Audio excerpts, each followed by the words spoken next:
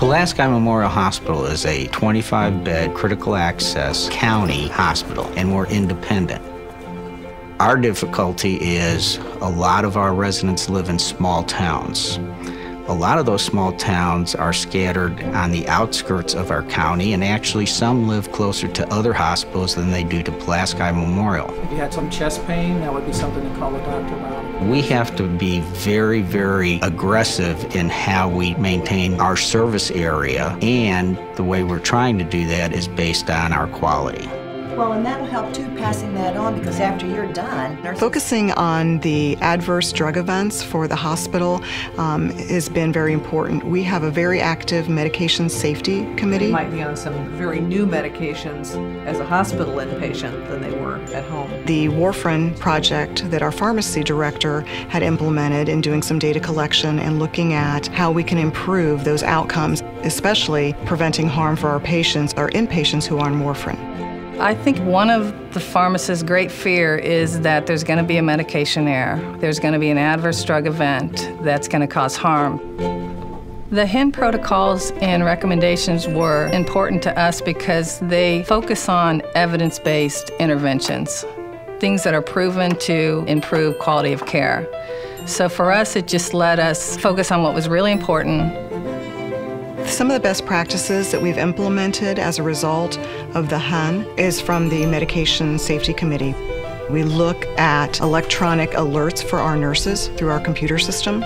We do bedside barcoding here, and that's been very helpful for the nursing staff. Nursing does an assessment, then they flag that for pharmacists. A major asset for Pulaski Memorial Hospital has been our access to the Hospital Engagement Network and to the Indiana Hospital Association's dedicated HEN staff.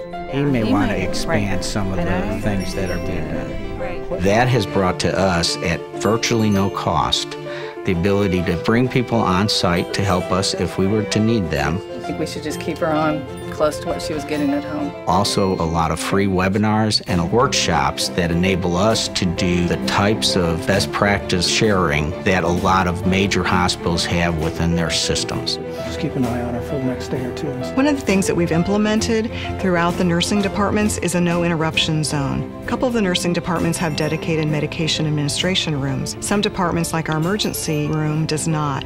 And so what we've done is tried to identify the area by the med dispense, which is our automated medication dispensing cabinet, so that when a nurse is in that area preparing her medications, that no one will interrupt her.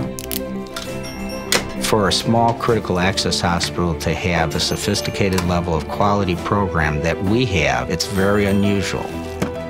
The biggest thing that we have improved with help from the HEN from a medication safety standpoint has been our reduction in medication errors as it relates to warfarin by over 40%. You can put it in the discharge folder. So that in 2012 we had 0 medication errors with the drug warfarin. That's an unbelievable level at any hospital. Thanks for tuning in to HRET HEN Daily's special coverage of the Health Research and Educational Trust's Hospital Engagement Network. This project has been brought to you by the Center for Medicare and Medicaid Innovation, the Partnership for Patients Initiative, the American Hospital Association, and the Health Research and Educational Trust.